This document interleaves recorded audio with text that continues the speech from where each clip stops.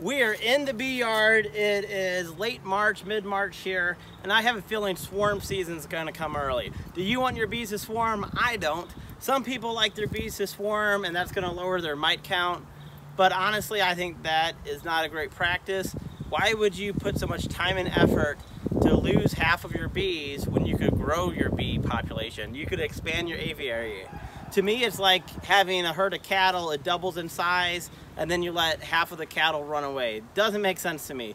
You want to keep your bees on your property because you have put in a lot of time and effort. So we are going to build something called a Russian Scion. I've also heard it's called a beekeeper, I believe. S-C-I-O-N. It's really, really easy to build. And what it is, it's a way to attract your bees. It's a bee magnet, basically, a swarm magnet. And what it is, your bees will go to a temporary landing spot as soon as they swarm, and then they're gonna send out scouts to find their potential homes. That potential temporary home or that landing spot might be 40 feet up in a tree and you can't get to your bees. So I'm going to show you how to build this. It's really easy. I think every beekeeper should build this. It's to catch your own bees before they leave your property when they swarm. So let's get to work.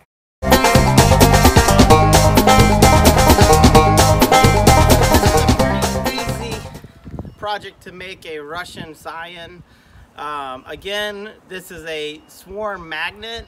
It's to attract your bees after they swarm, but before they find a new home. So this is great for catching your own bees. Really, you just need a few basic supplies. You need a bucket with a lid. If you don't have a bucket with a lid, go out and buy one. As you can see, this is an old feed bucket. Works just fine. Then this is what I did.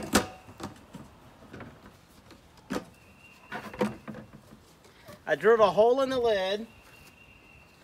This is some scrap flooring I have.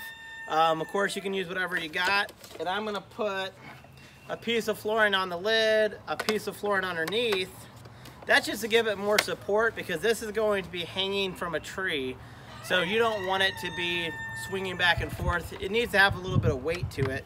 If it doesn't have weight to it, the bees are gonna be less likely to think it's a good landing spot. Then I'm gonna take this eye hook, I'm going to screw it down through these 3 layers, and then this scrap piece of wood, I'm going to screw that onto my eye hook, and eventually it's going to look like that. And this is what's going to be hanging in the tree.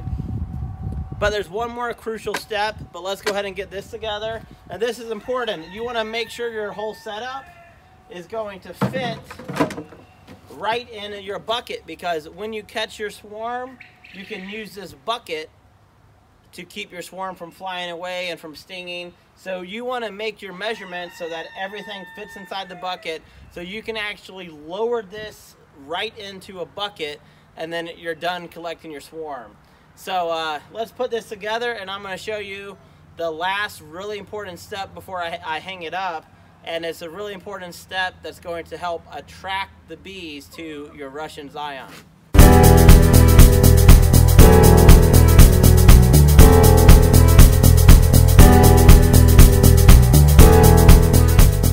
So we are almost done with our Russian Scion here. Really simple, really easy, made out of scrap parts for the most part. I had to buy this eye hook here. This is important. There's lots of different ways to build these, but they all have this similar shape. But I've switched any design I've seen. I'm sure this has been done before, but I have it so that it goes right into this bucket, so that when I do catch a swarm for my own hives, probably, which I don't want them to swarm, but if they do, then I can catch them before they fly away. Now there's one more last crucial step. And hopefully you have saved some of your beeswax. So here's some old wax. I have some old propolis here. Some newer wax here. So an old queen cell, look at this. Oh, wow, that's pretty cool. I might even keep that just to show some people. So I'm gonna melt this down in my double boiler system here, and then I'm going to dip this piece of window screen in it, and then after that I'm gonna lay it out very quickly, and I'm gonna staple it to this bottom board here. So that's going to serve as the attractant for the bees to come to your Russian Scion here. So yeah, let's melt some wax. Sorry, them dogs are barking at a squirrel. I got this slum gum. Pretty gross, pretty gross. But this is gonna dry. And one of the reasons I chose the window screen is because it's made out of metal and I can dip it in. I don't have to worry about the burlap catching fire, which that would not make my wife happy if I caught her kitchen on fire. So then I'm gonna staple. I'm gonna staple. And then I'm gonna spin. And then I'm gonna staple. I'm gonna staple.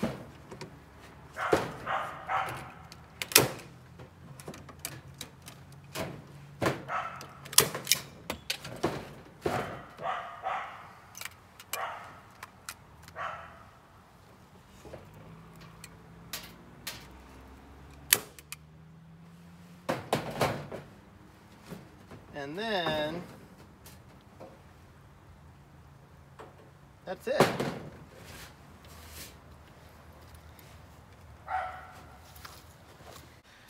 Here should be my Russian Scion. It's a bee magnet. It's a swarm magnet. And again, I'm also setting up swarm traps very soon, but this is a way for me to catch bees that might swarm from my own hives before they fly away. So this was really easy to make. Anyone can make this. This only really took me about 20 minutes as soon as I got all the supplies. I like that I use the window screen. It's a little more durable than the burlap. I'm gonna hang this up near my hives. I'm not gonna include that in this video. I got a lot to do today still. I gotta work on that burn pile back there. But my very next beekeeping video is going to talk more about how I'm using this Russian Scion and how I'm hoping it's gonna catch bees. I'm gonna include where I place it. So if you're following our channel, check out that next video. If not, subscribe and then check it out. This is an easy project. A lot of people don't have room, if you're an urban beekeeper, to set up swarm traps, because swarm traps are going to catch other people's bees usually, but this is going to catch your own bees. So until next time, keep on beekeeping.